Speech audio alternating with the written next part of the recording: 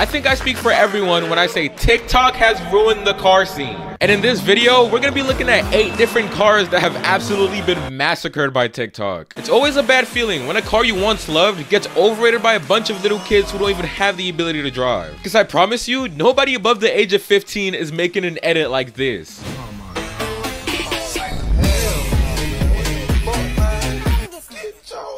Let's just begin, because I don't know how much more I could take. First, we're starting off strong with a car that shouldn't be on this list, but somehow managed to find its way here. The Porsche 992 911 GT3 RS. It really pains me to say this, but this car really has gotten overhyped all thanks to TikTok. And oh yeah, one thing I forgot to make clear is that there's a difference between overhyped and overrated. Overrated is when a car is getting held to a higher standard than it truly deserves. This could be performance-wise, looks-wise, and just things like that. A solid example of that would be the Toyota Supra. This car is overrated. On the other hand, the 992 GT3 RS is overhyped, not overrated. This car actually performs well, sounds excellent, and it looks great. The problem is that people act like this is the only car to ever exist and they swear it's the best in the world, when in reality it's not. It's not even the best Porsche, but I'll leave that debate for you guys in the comments. Long story short, the 992 GT3 RS is a car that deserves praise, 100%. I agree on that. I just feel like it gets a little more than it truly deserves. Next, we have the Lamborghini Huracan, the go-to flex car for every dropshipper who sells a Corse. I personally have never been a fan of the Huracan, but I think it's safe to say that TikTok made me dislike it even more. This is the first choice supercar for every teenage millionaire, and there's nothing wrong with that. It just gets tiring seeing the same car over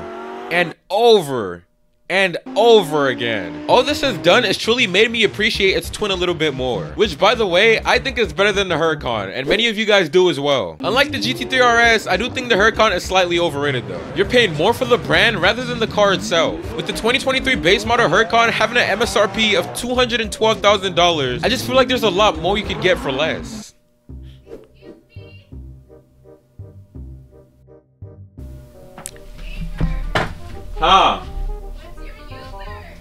For instance, the 2023 Audi R8, which I'll argue looks better, it shares the same engine and parts and goes for $158,000. That's over a $50,000 difference. I'm not saying this is 100% because of TikTok, but at the end of the day, TikTok did make this car more unbearable than it really was. In third, we have a car that's truly the connoisseur of the overrated movement, the infamous Toyota Supra Mark IV. Growing up watching Fast and Furious, everybody loved this car, and it even became the face of the automotive industry for a long period of time. And like 90% of JDMs, the tuning potentials for the Supra is vast, and I would never take this away from this car. This car is a great platform for just about anything, but that's pretty much it. That sounds pretty harsh, I know, but for a small, sensible price of $200,000, it makes it easier for you to see what I mean. And yes, I actually saw a stock Supra posted for $200,000, and part of that is because of TikTok, believe it or not. When there's demand for something, the price goes up. That's just business 101. I will say this though, recently I have seen less and less Supra kids, but that's only because they've transitioned to a different car, which I'll be talking about later, don't worry. I'm really trying to think of nice things to say about this car, but there's no reason why a 300 horsepower car from the 90s should ever cost this much. I might be wrong, but that's just my take. Next, we have the Nissan Skyline R34, which is truly just in the same boat as the Supra. Again, this car was originally popularized from Fast and Furious. And completely off topic, but I miss when Fast and Furious was truly about racing. Now it's about saving the world and robots and... where was I? Oh yeah, the Skyline. I'm sorry, I got carried away. Similar to the Supra, it's just way too much money for the car, and the blame goes to the 11-year-old kids who idolize it in corny edits like this. 911, what is your emergency? I hear shots! Okay, ma'am, calm down. We're taking shots.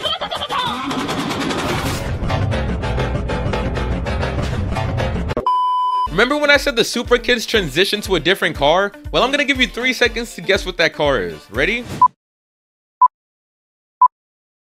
Got an answer? Well, if you guessed the BMW M5, you are correct. I mean, honestly, BMW as a brand is getting extremely overrated. Almost overnight, just like that. It seems like the Supra kids just all hopped on the M5 train. It's crazy because I remember making a video about Koenigsegg versus Bugatti, literally the 2 fastest cars in the world. And believe it or not, there was a gang of BMW lovers who compared the M5 to the Koenigsegg and Bugatti. The Koenigsegg and Bugatti, the 2 fastest cars in the world, were being compared to a BMW. Think about that. that. The M5 is a great car, I won't lie, especially the M5 CS, but can we chill? Can someone tell me what the hype has been about these past few months? Why is it that all of a sudden everyone thinks these cars are all that? Let me know in the comments if I'm missing something, because I truly have to be. The next car is the Honda Civic, and the stigma with the Civic and the laptop has always been a joke for as long as I can remember. It's always been playful and no one really thought these cars were all that. But came along the 11-year-olds again. They think a Civic with a laptop automatically turns the car into an F-22 fighter jet. I mean, there's the 1% of Civics that you can argue are F-22 fighter jets, and those get a pass. But it does get very annoying, especially as someone who makes videos, when kids bring up a Civic with a laptop in every single comparison. Don't even get me started on how TikTok had a huge role to play on how terribly people mod these cars. Civics are now associated with the rice culture, and it's becoming rare and rare to see a Civic that looks decently clean. From the mods to the people who drive the car and all the people who don't even drive but still somehow have the biggest mouths, I think we can all agree that the Civic jokes are outplayed. Well, unless you're the 11-year-old I'm referring to, and if you are, do better. We're closing on our final two cars, and if you've made it this far, you are clearly enjoying the video. Why not drop a sub so you don't miss any of my next vids?